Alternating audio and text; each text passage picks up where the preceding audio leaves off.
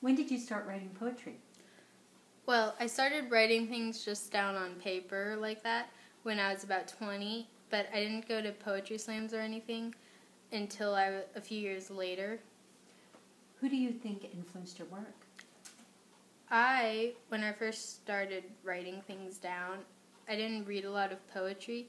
I read more like novels by people like DeLillo and Joy Williams. What type of poet do you think you are? I know a lot of people see me as a funny poet, and I do too, kind of. But I also hope that people can see me as, like, multifaceted. What do you like to write about in your poems? Just whatever kind of comes to mind. Like, I think it's better if I do it like this by an example. So,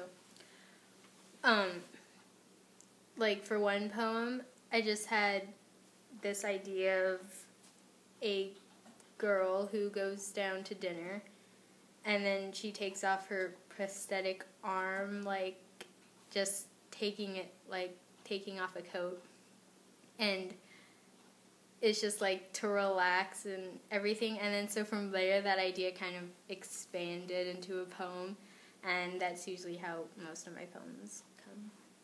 Do you think becoming a teacher helped your poetry? I think it did, maybe, because first of all, I had more time to write than my other job, and also because I'm a creative writing teacher, so it helps like me hone my skills better almost. Is that it?